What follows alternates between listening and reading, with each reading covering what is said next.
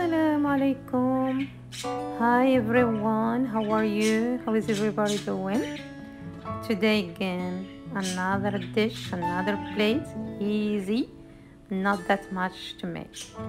First of all, we're gonna start with crushed garlic and some mustard powder. I have here some 7 eggs cracked already in my bowl. I have some breadcrumbs with salt, oregano, and black pepper and paprika. Here I have some chicken strips or chicken tenders, whatever you want. Okay, so we're gonna start. We're gonna mix our eggs all together with the mustard powder, and we're gonna add the garlic. My loved one, I love garlic.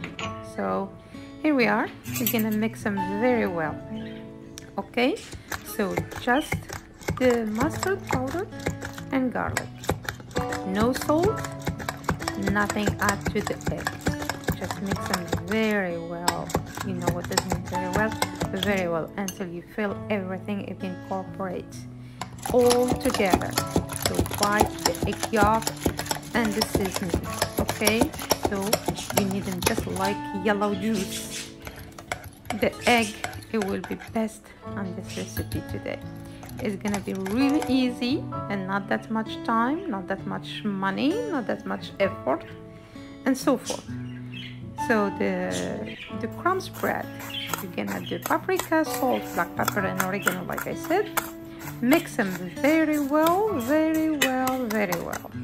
Okay, because that's the seasoning. It goes through to the chicken. That's why we didn't put any salt in the egg mix. Okay. So mix them very well. Any kind of crumb bread you want, mostly if you buy the plain one, if you could, or if you could make your own at home. This one is my own, my homemade crumb bread.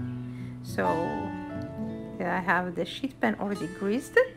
I'm gonna dig or dip the chicken tenders or chicken strips all in the egg mix.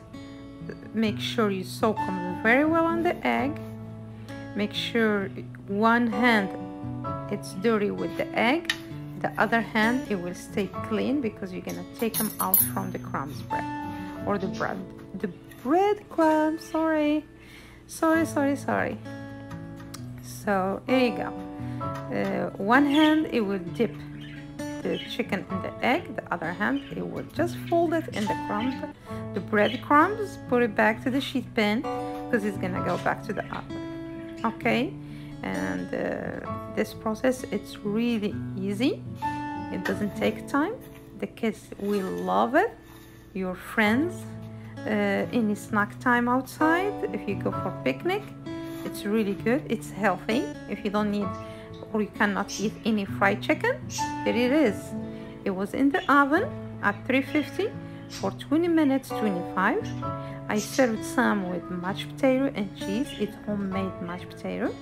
I will share with you how I did my mashed potato.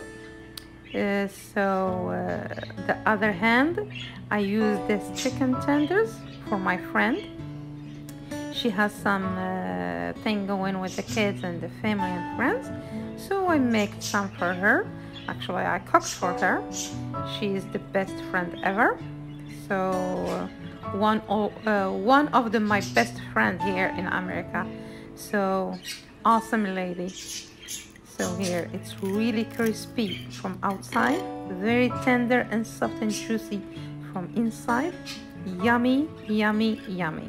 Try it. You're gonna let me know, okay? Either you let me know in Arabic or you let me know in English. It does not matter. It just matters how we present the things, and it's matter how we accept each other. The language, it's not big deal. Okay, so I did steam the corn and I saute the garlic and asparagus. Thank you for watching. Thank you for your time. Share, like, and subscribe.